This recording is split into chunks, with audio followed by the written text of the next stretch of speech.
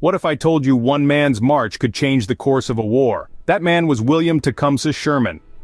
Born in 1820, Sherman grew up with a fierce determination that would later define his military career. His life was a tapestry of events, from his graduation from West Point to his early service in the Second Seminole War and the Mexican-American War. Sherman was a bit of an enigma. His contemporaries often found him difficult to understand. Some admired his strategic brilliance, others criticized his ruthless tactics. Yet, all agreed that he was a force to be reckoned with. As the Civil War loomed on the horizon, Sherman, a seasoned soldier, found himself in a position of significant influence. Despite his controversial reputation, Sherman's role in the war was undeniable. His strategies and tactics, though hotly debated, were instrumental in shaping the course of the conflict. Sherman, a man of complex character, was about to undertake a campaign that would etch his name into the annals of history. November 1864, Sherman and his men began their march from Atlanta to Savannah, a distance of about 300 miles.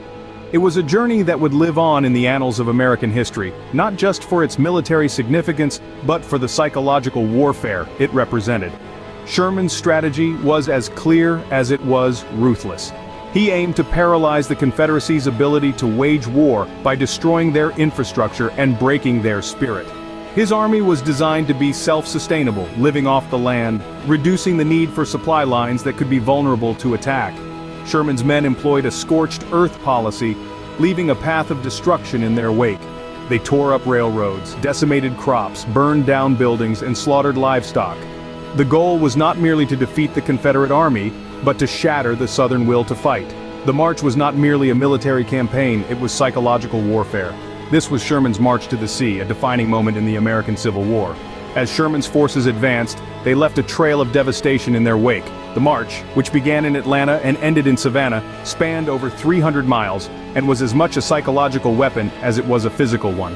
This was not merely a march, it was a ruthless campaign of destruction.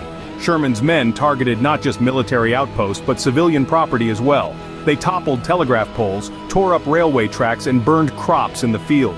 They torched warehouses, factories, and plantations, reducing them to ashes. The aim was to shatter the morale of the South, to make the war so unbearable that they would have no choice but to surrender. And the impact was indeed profound. The sight of their homes and livelihoods reduced to rubble was a blow from which many Southerners never fully recovered. They watched helplessly as Sherman's men took what they wanted and set fire to the rest. It was a campaign designed to break the spirit of the South, and in many ways, it succeeded. Ultimately, Sherman's march culminated in the capture of Savannah, just before Christmas in 1864.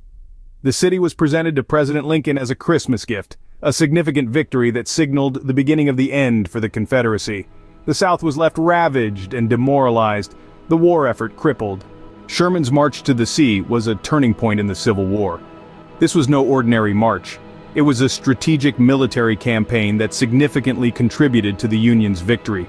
A 60-mile-wide swath of devastation from Atlanta to Savannah, Georgia, left the Confederacy reeling.